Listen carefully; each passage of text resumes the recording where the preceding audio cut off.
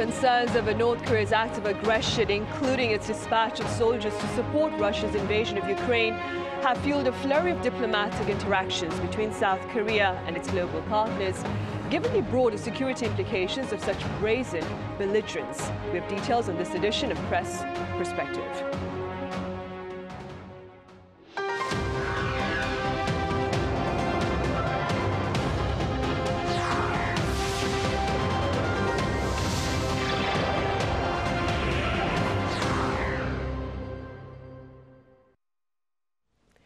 Hello, it's Tuesday, November 19th here in South Korea, and you're watching Press Perspective, our daily panel session with members of the media on issues largely pertaining to the Korean peninsula.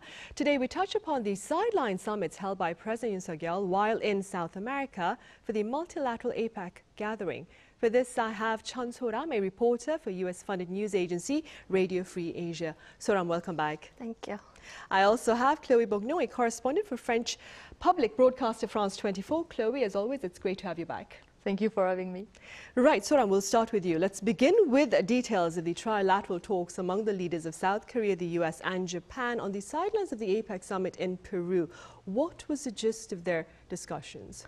So there are two key points about the trilateral talks between the leaders of South Korea, the US and Japan. So firstly, they shared concern about North Korea and Russia's growing military ties, and they also agreed to set up trilateral secretariats to expand their three countries' cooperation. So South Korean President Yoon Suk Yeol, US President Joe Biden, and Japanese Prime Minister Ishiba Shigeru met last Friday and issued a joint statement focused on key global security concerns. So the three leaders strongly condemned North Korea's recent troops deployment to Russia, calling it a violation of UN Security Council resolutions. They also criticized Russia's invasion of Ukraine, and they reaffirmed their support for Ukraine's right to self-defense. The leaders emphasized their commitment to the complete denuclearization of the Korean peninsula and vowed to respond firmly to North Korea's violation of UN resolutions, including its weapon programs, illegal cyber activities, and so on. And to strengthen three countries' cooperation, they announced the creation of the new trilateral secretariat to enhance security in the Indo-Pacific region. They also reaffirmed their dedication to promote human rights, democracy, and stability across the Indo-Pacific and beyond, expressing confidence that their partnership will play a key role in maintaining peace in the years to come. Right. All that being said, Chloe, what were some of your takeaways from this latest trilateral meeting? So what's interesting to see as well is the fact that it was the first time that the three heads of state were meeting since the Japanese Prime Minister Shigeru Ishiba took office in October. So it's kind of interesting to see if Japan were to follow the trail of trilateral action.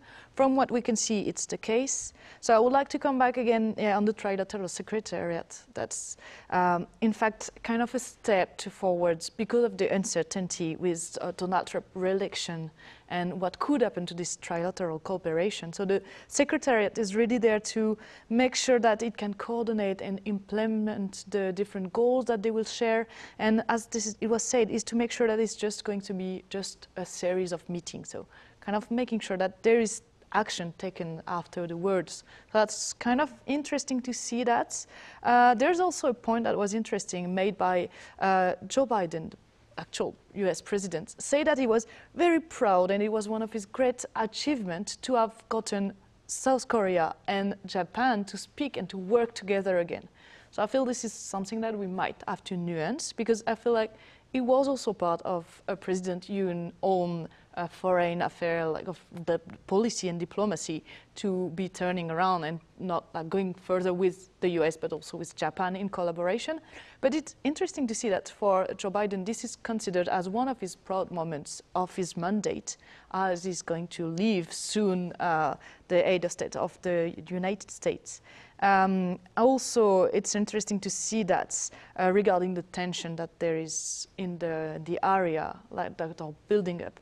So just as Soram just said, that we have North Korea and Russia military agreements, North Korean nuclear program, as well as the U.S. relationship with China, with Donald Trump coming back to power, might get a bit like worse and might worsen a little bit. So it's interesting to see that the three countries are now trying to cement everything to try to keep as stable as possible in the Indo-Pacific area. Right. They do seem to seek to institutionalize their security partnership, of course. Soram, meanwhile, according to North Korea's state media, Kim Jong-un has called on his military to bolster capabilities for an actual war. What do you suppose is the purpose of such rhetoric? So Kim Jong-un recently called on his military to boost its war-fighting capabilities, blaming the U.S. and its allies for raising tensions on the Korean peninsula. So it's important to note that this Kim's speech and the order came after international criticism over growing military cooperation between North Korea and Russia. So thousands of North Korean troops have been sent to Russia to support the war in Ukraine. So Kim also ordered the mass production of suicide drones. So this raises speculation that North Korea may also begin providing drones for use in the Ukraine conflict. So experts suggest that this move could be influenced by after Kim seeing drones having like prominent role in the Ukraine conflict. So experts also believe that Russia also might be offering drone technology to North Korea, so they are worried about that too. So some also view North Korea's push for drone production as a potential threat to South Korea. So RFA recently contacted to the U.S. Department of State regarding North Korea's mass drone production issue.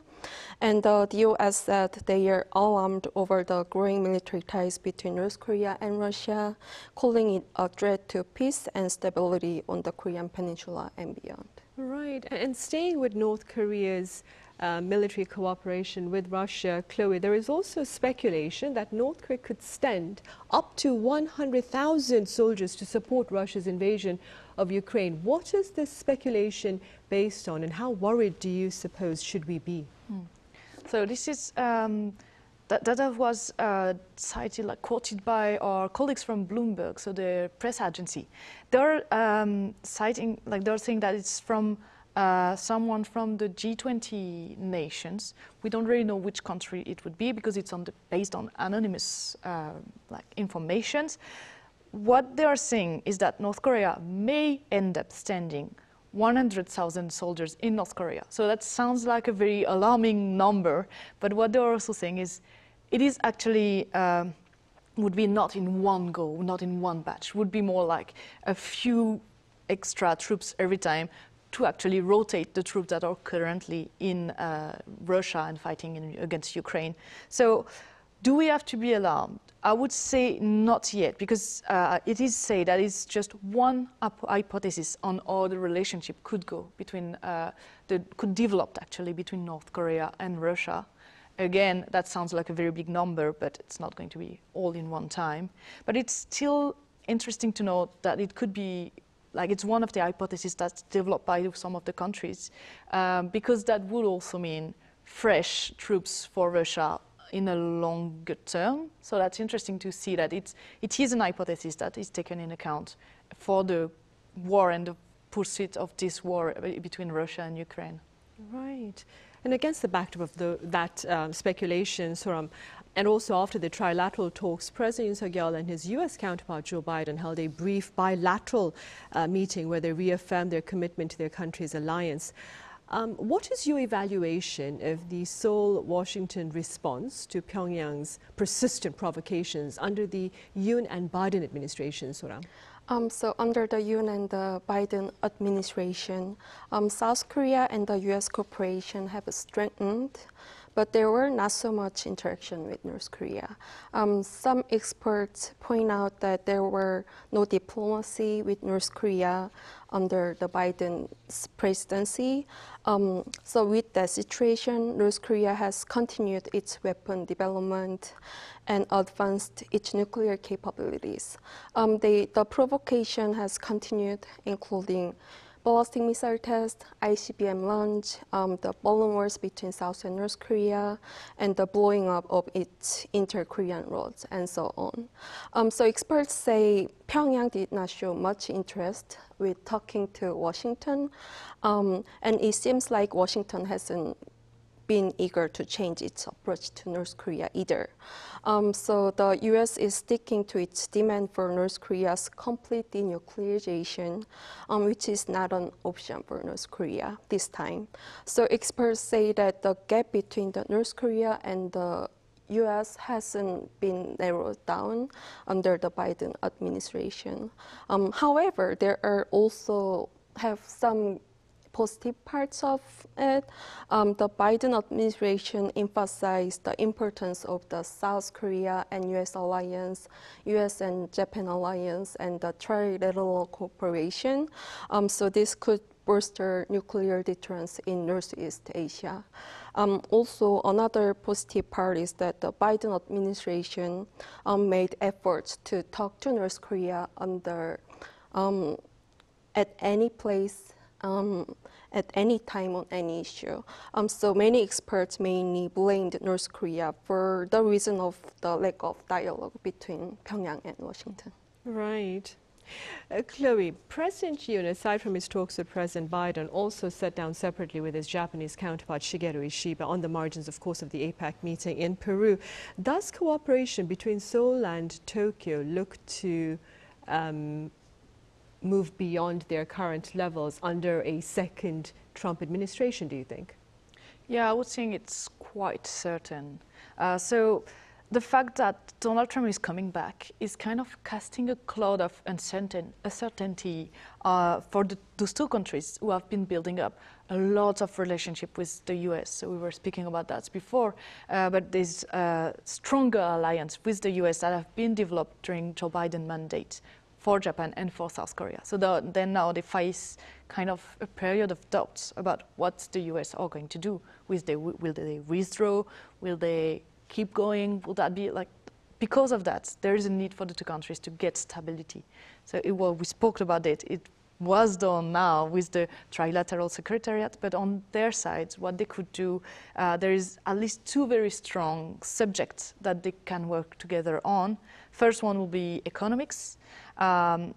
Because of the US-China war trade that didn't really stop under Biden administration, but will go on with Trump administration, this is quite sure. Japan and South Korea both are exporting a lot to the US market, so they need to find a way to stay strong, even if the Trump administration kind of changed rules. We saw that's like green economy or semiconductors, everything is a bit like not sure of what's going to happen, because there's this rule of America first. So Donald Trump wants to get everything done in America by Americans, and South Korea or Japan, they could suffer from that. So that would be good for them to be able to side up and be stronger in front of the US in case of negotiation. Second thing would be security.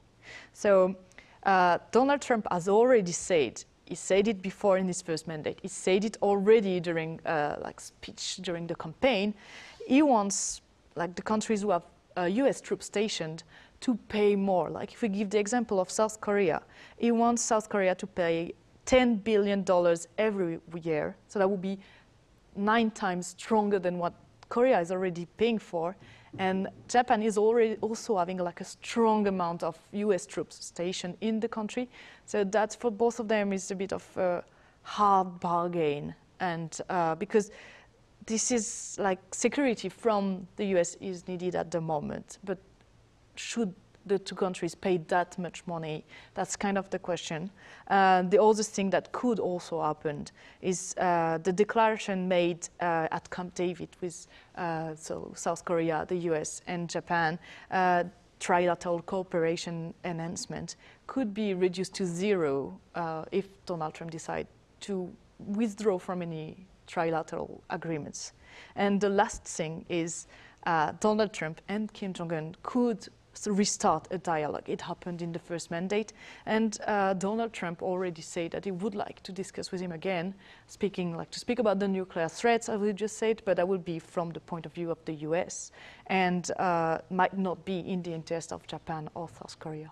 Right. Well, exactly, Chloe, as you mentioned, former President Donald Trump, who is also the president-elect as we speak, he spoke of Kim Jong-un missing him, I believe, while on the campaign trail. That being said, Soram, do you suppose a second Trump administration could serve to perhaps ease tensions on the Korean peninsula? Some experts say that while Trump administration may not be able to resolve the long-term issues of the Korean peninsula, there is a possibility that the tensions on the Korean peninsula could ease during his presidency. If two countries resume dialogue, North Korea could be refrained from provocations and could go back to the stage where inter-Korean relationships were not hostile. So during presidential campaign, as you mentioned, Trump mentioned about having a good relationship with Kim Jong-un.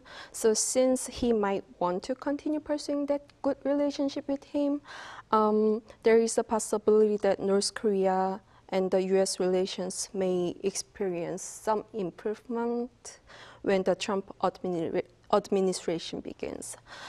Experts predict that although it's not going to be easy, efforts to resume dialogue between the U.S. and North Korea could start. And in the progress, North Korea's nuclear program and ICBM development may be frozen in exchange for some easing sanctions. So therefore, the situation on the Korean peninsula may become more stable than the current situation.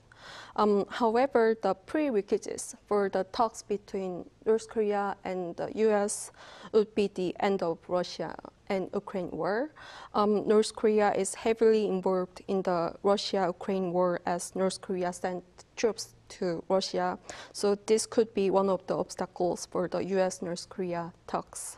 Right. Meanwhile, Chloe, during a bilateral summit between President Yoon Suk Yeol and his Chinese counterpart Xi Jinping, the Chinese leader shared hopes for a strategic partnership with South Korea based on, and I quote, geographical proximity, cultural affinity, and economic integration. Again, what are your thoughts regarding cooperation between Seoul and Beijing under a second Trump administration? So there again, I would say that there is a need for the two countries to develop relationship. It's interesting to see that the last time the two head of state met, it was 2 years ago. So I mean, bilateral relationships between China and South Korea has been developing, and we have seen the foreign minister, like the prime minister, so coming to South Korea and on the other way as well. So I feel like relationships are existing and they have not stopped or under any circumstances. But it's interesting to see that the two presidents are meeting again now. So obviously China is always targeted by the Donald Trump administration, and he's been speaking about it, like especially in economic terms. So for a China point of view, there is a need to get to better relationship with South Korea. So, for example, it's interesting to see that Xi Jinping called for safeguarding the free trade system between the two countries, and he said that China will be open to get Korean capitals, and so interesting to see that as one of the main points developed there. There is also the fact that for China, there is something about the fact that Russia, that was also a partner, and North Korea, that was another partner, they are getting closer on their side. And so China would need to get other allies in the peninsula. From the South Korean point of view, there is also a question of security once again, because China wants peace in the area here in the Korean peninsula. And Yoon Suk Yeol said that for him, China is, and I quote him, an important engine to contribute to regional peace and stability. So that's interesting to see that there is like two strong points there in the relationship, and both the countries know that it will be economics and it will be securities, and they're aware of it, even if the stance are a bit like different from both countries. But it's interesting to see that dialogue is going on and is being quite transparent and clear there. Right, and speaking of dialogue going on, Soram, during bilateral talks with U.S. President Joe Biden, Chinese President Xi Jinping spoke about seeking amicable ties with the U.S. under a second Trump administration, as long as the incoming president does not cross, and I believe he said 4 red lines. What are the 4 red lines, and do you believe Mr. Trump will abide by these red lines? So China's President Xi Jinping said 4 red lines, as you mentioned. So the red lines are Taiwan issue, democracy and human rights, China's patent system, and lastly, the country's right to development. In a statement after the meeting with Biden, Xi emphasized that these are the red lines and they must not be challenged. And also added that these are the most important safety notes for the U.S.-China relations. So the U.S. President-elect Donald Trump uses American first foreign policy approach. So during his term, he was often criticized by international community by not putting great emphasis on human rights issue. So that's one part. However, it's unclear if Trump will accept all the 4 red lines. He has threatened to hit Beijing with extensive trips on all imports from China, and he nominated a few hardliners on China to lead his foreign policy team. So it's highly likely that if Trump returns to the White House, he may impose higher tariffs, not only on China, but also on other U.S. allies. So also during Trump's first term, he focused on countering China's rise and took a tough stance. So it looks like his second term will keep the same focus on China. So experts are not expecting the U.S.-China relation to start off on a positive level. So right now it seems that way, but we may get a clear picture when Trump administration kicks off. Right, next January that would be. Chloe, beyond Asia, how is Europe, namely France, preparing for a second Trump administration? So France and Europe actually together is getting ready, because there have been changes in 4 years. I mean, 4 years ago, Donald Trump was head of state. Emmanuel Macron was also head of state. But mostly because of the war in Ukraine, things have changed. So Europe has 3 big worries regarding the position of the Trump administration. Would be the US position on war in Ukraine, US position on wars in the Middle East, and lastly, the position of US against China in a commercial war. So what France could work on is, in Ukraine, they could try to secure a guarantee, get security guarantees if there is a deal struck with Russia, which seems to be the position that wants to take Donald Trump, but we're not sure about that.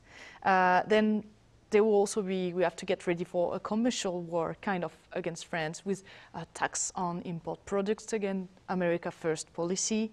And the last thing will also be the question of French relationship, for example, with China. But this is already something that was happening with pressure coming from the Joe Biden administration as well, asking France to kind of get away from China's in a commercial matter and get closer to the US. So that would probably still be a strong point of integration. Some issues for France to work on then as we move forward.